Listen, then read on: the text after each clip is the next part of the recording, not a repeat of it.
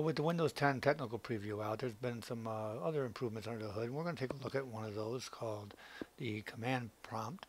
I'm running it in admin mode, and we're going to take a look here. And you can always go to the properties here, and you can change different things like the size of stuff, the fonts, and all that kind of thing, the colors, discard all duplicates, quick edit, all these different things that have been there for years in command prompt. But there's a new functionality besides all these. You can see a new tab here called experimental. If you click here, and you'll have these different types of things here. Enable wrapping, filter clipboard on paste. In other words, you can play all that. But here's the enable the new control key shortcuts. If you notice, you used to be able to only paste by hitting the edit and edit paste button here. And if there's something in your buffer, you could paste this way. Well, guess what? You can actually use Control C and Control V to copy into the control panel. It's a minor little tweak, but really nice, because it makes it just a lot more usable. There's some other things for more advanced people that you can change your editing and do other things. You can change the transparency of it. You can click here to get more information about how to use them and everything. However, I'm going to do I'm going to enable them, and I'm going to come over here and I'm going to change the background of it, and I have to restart it.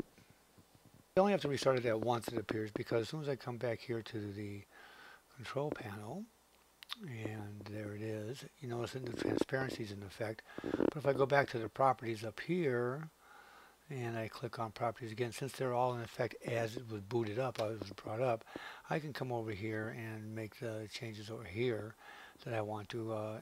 First of all, I want to enable all these, but I can also change the visibility of it to what I want.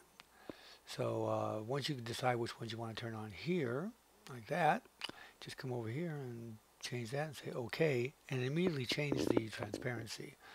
And properties, go back here again, and I would have rather have done it while I'm sliding, but there it is. Now I got to where I can see what's going on, yet I have a good dark background to see what I'm editing. So there's a quick couple of features. Try the new experimental tab in the command prompt in Windows 10. Hey, for more great tips from Old Guy Geek, don't forget to subscribe. Share it with your friends on Facebook or Twitter. Take a look at our playlist, Windows 8 playlist, Windows Phone 8 playlist, and a general how-to, and of course our latest feature video. And thanks for watching.